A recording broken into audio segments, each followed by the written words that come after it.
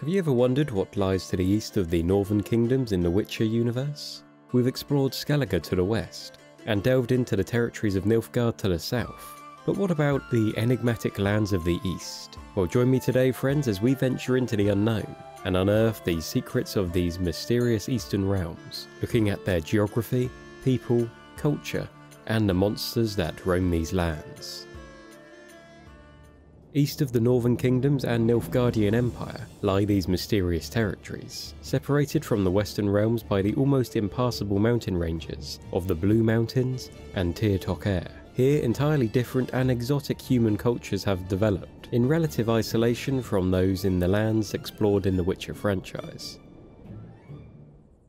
Our first stop on this journey is to the Korath Desert. This arid area, nicknamed the Frying Pan, lies far to the southeast of the Northern Kingdoms. It is a wild and hostile place, perilous to any creature not adapted to the lack of water and extreme heat. It's unimaginable for a person to ever cross it and survive, as they would soon succumb to the thirst, heat, or the monsters that inhabit this treacherous land. Legends say that the sands of the Korath Desert cover the necropolises and catacombs of a long-forgotten race or extinct human civilization. The reasons behind their decline and disappearance from the pages of recorded history remain unknown.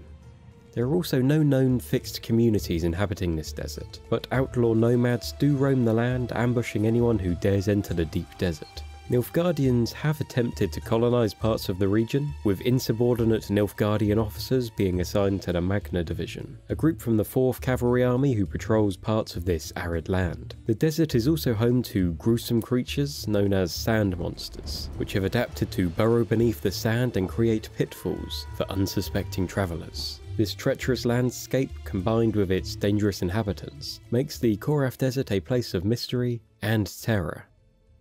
North of the Korath Desert, we find the exotic land of Zerrikania, known for its exotic culture, unique geography, and terrifying creatures. The land is home to a diverse population of humans and non-humans, who live in varied landscapes from lush forests and deep canyons, to steppes, deserts, and barren plateaus. The roots of modern Zerrikania can be traced back to a fertile canyon where the locals believe that they were chosen by the golden dragon Zerrikantament to protect and care for dragons. Over time, the matriarchal steppe clans surrounding the canyon formed the bulk of the Zerrikanian nation, turning their traditions of dragon protection into a form of worship.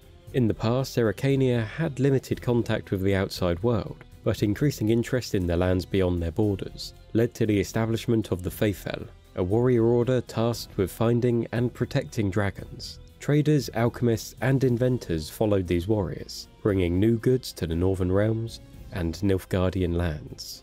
By the late 13th century, trade routes were well established, and Western travellers began visiting Zerrikanian lands, sharing tales and legends about the exotic nation. Zerrikania became a destination for refugees during the Northern Wars. This opening up to the lands of the West even led to the creation of a Witcher school situated within the East, known as the School of the Manticore. Zerrikania's unique geography includes two distinct forest systems, one adjacent to the various mountains that populate this area, and another down in their fabled canyon. Here in these forests, one can encounter exotic trees with large, juicy fruits. The land also hosts diverse and dangerous fauna, such as tigers, antelopes, and ostriches, as well as venomous basilisks and spiders big enough to trap full-grown elephants in their web. The Zerrikanian society itself is predominantly matriarchal, with women holding positions of power as leaders, warriors, and teachers. Magic, alchemy, and medicine are practiced mostly by priestesses, and the realm's knowledge of these arts has made it a centre of expertise in the usage of explosives and other substances.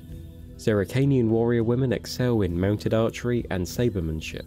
Their legendary marksmanship skills are the subject of myths and superstition, but the most destructive weapon, however, is the Fire Scorpion, a siege engine capable of shooting green fire and razing entire cities. The Zerrikanian economy is based on a mix of herding, agriculture, and trade. The nation is known for its spices and silk, which are transported to the northern realms via land and sea routes. The Zerrikanian Spice Company, headquartered in Novigrad, is one of the biggest importers of Zerrikanian products, and some northern organisations even have branches in Zerrikania itself. Continuing our journey northeast of Zerrikania, we arrive in the boundless steppes of Hakland, which is primarily known for its fearsome horse warriors and their devastating invasions of the northern kingdoms, while Hakland's economy is largely based on the production and exportation of silk, with the smooth silk of Hakland being highly sought after in the northern kingdoms. The Hak people are renowned horsemen and archers. Their culture focuses on the importance of these skills from a young age, as children learn to ride horses before they can even walk. As a result, the Hak people become formidable warriors, combining their mastery of archery with their horsemanship to burn, slaughter, and feast on foreign lands. And so our journey through the eastern realms of the Witcher universe comes to an end. Which of these lands would you most like to visit in a future Witcher game? Are you interested in hearing about the mysterious lands to the south of Nilfgaard? Let me know down in the comments, and make sure to subscribe for more lore. Thanks for watching, catch you next time.